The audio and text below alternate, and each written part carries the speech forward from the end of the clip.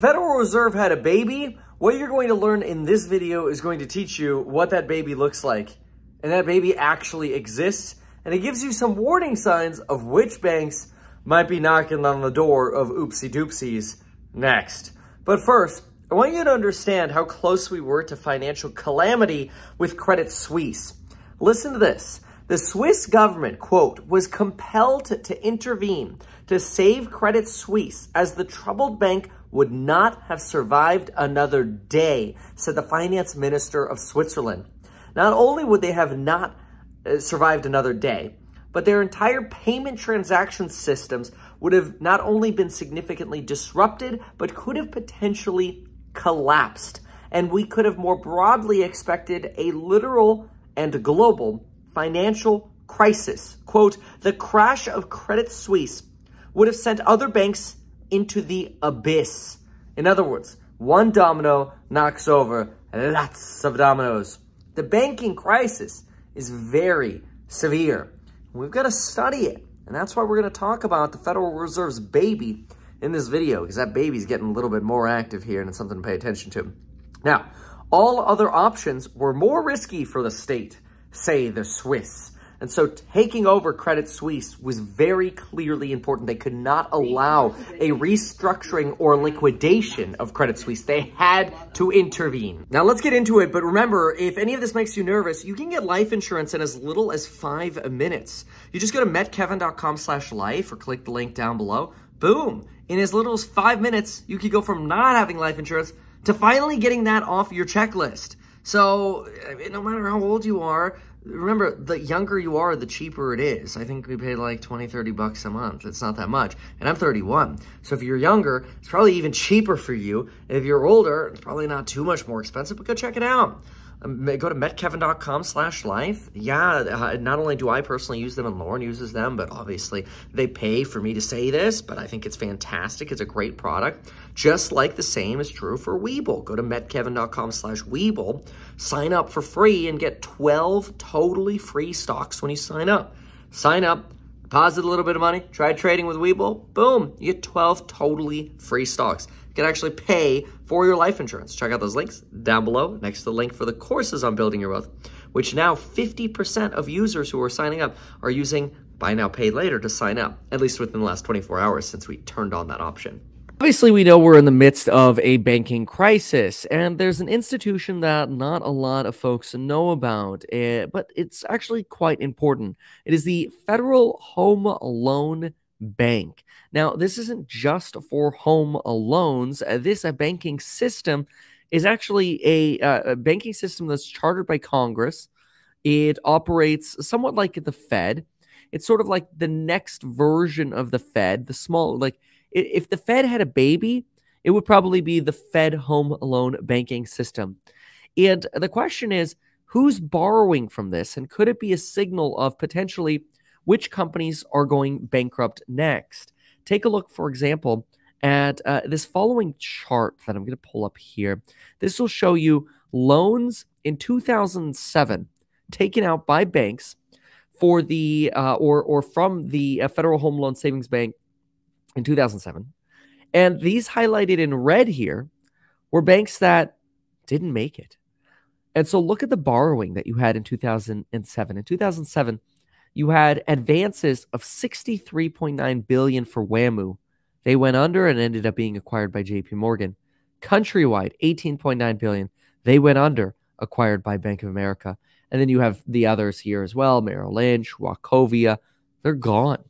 These companies, absolutely gone. I remember being a child in 4th grade, being invited in the school to listen to a presentation about how important savings accounts and checking accounts were and how we should have our parents come to a Wachovia branch and open up a kid's bank account with them. Yeah, they went bankrupt.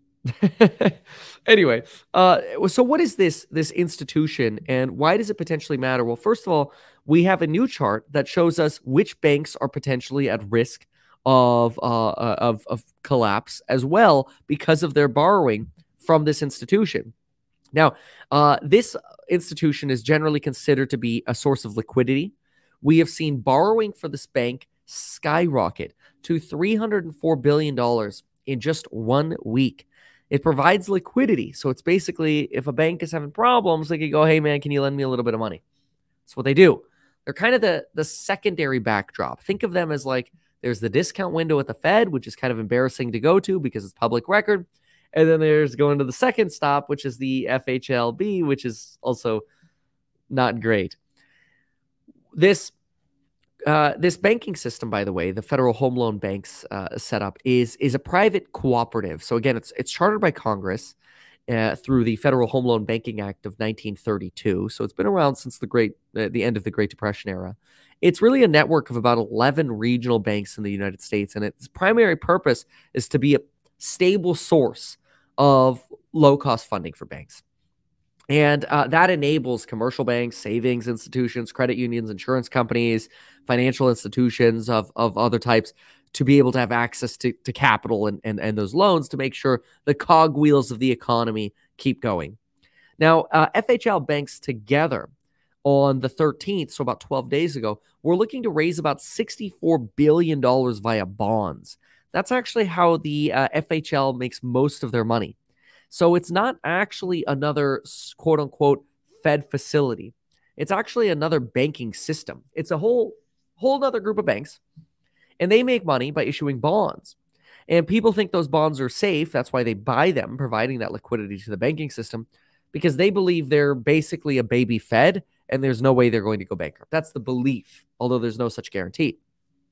Now, it's worth looking at that facility, the facility from the Fed, which is the, I like to call it the Buy the Fed Pivot facility, but it's the Bank Term Funding Program.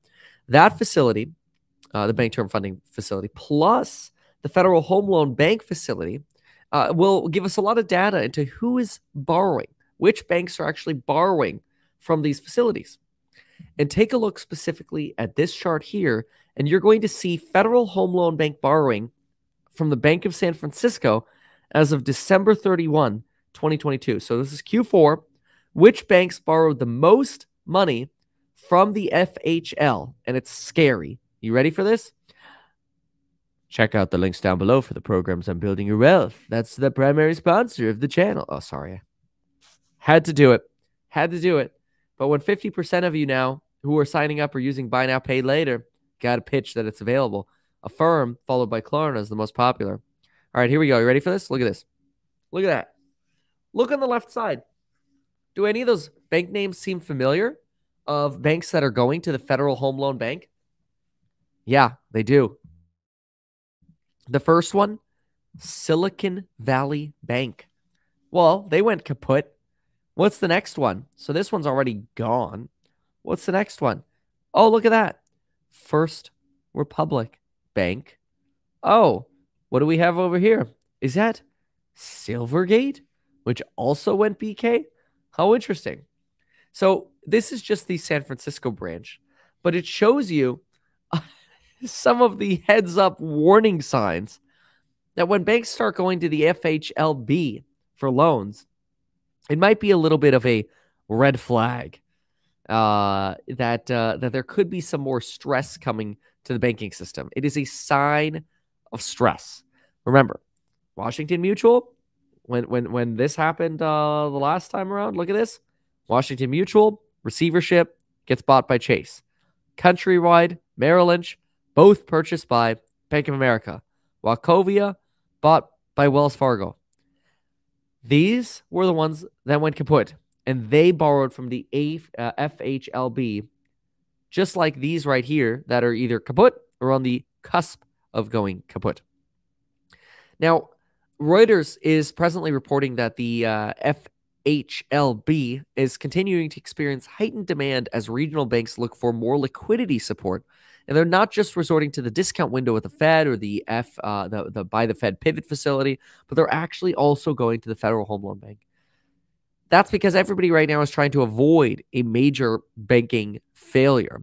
And this is deemed to be a very important system for low-cost funding that enables essentially cheap housing borrowing or cheap credit lines or cheap loans for startups.